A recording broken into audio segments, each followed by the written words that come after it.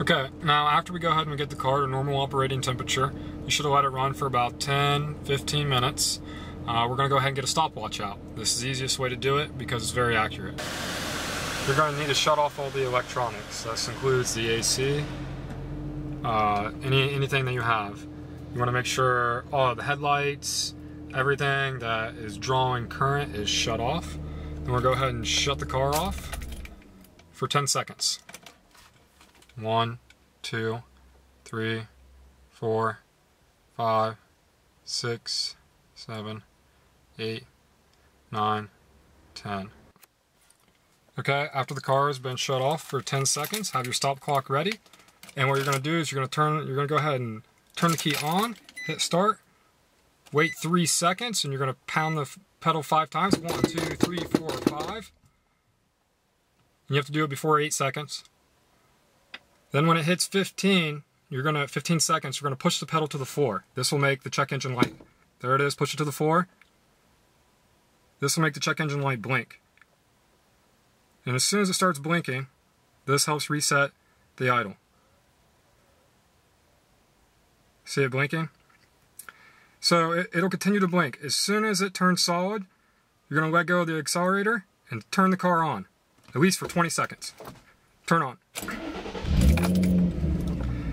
Now, when the car is on, you have to let it rev a couple times to make sure the idle's right. So give it a couple seconds while it's on. Give it a couple revs.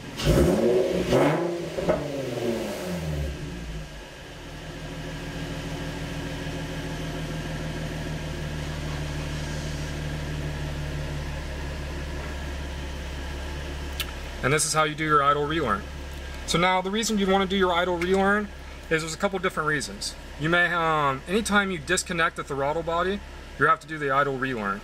You may also be getting a high idle, and that will throw an engine code, which is a P0507. Anytime the engine's not idling at 650 RPM, it's not idling where it should be.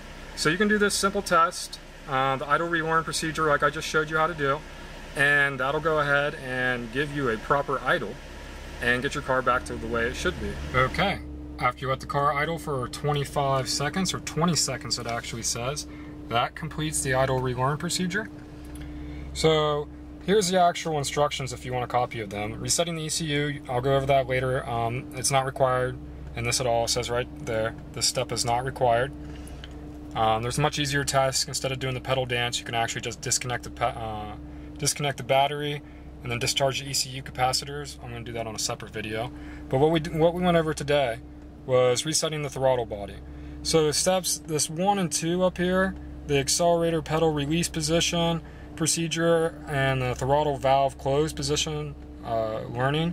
I didn't really do those steps, and I never really need to. It always works for me. So you may have to do those for it to work for you, and there's the instructions right there. But the clock layout that I have works the best, and it's, I think, one of the easiest ways. Some of the other YouTube videos, they don't actually have a clock out, so it's hard to see. And what's confusing about it is step number 6, where it says you got to pound the pedal 5 times. And they're giving you a window of 5 seconds to do this in. So in the first 3 seconds, you need to pound the pedal 5 times. So you have to wait 5 seconds, though, after doing that. So that equals 8 seconds, 5 plus 3. So then you have to wait, step number 8, you have to wait 7 seconds.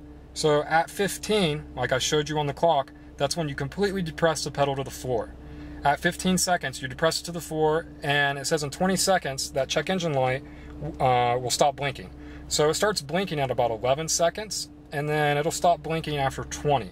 And once it stops blinking and is fully on, that's when you start the car. And after you start it, you wait for 20 seconds.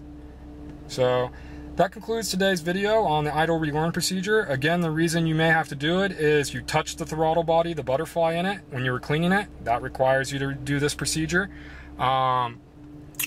You removed the throttle body and you disconnected the harness. Anytime you do that,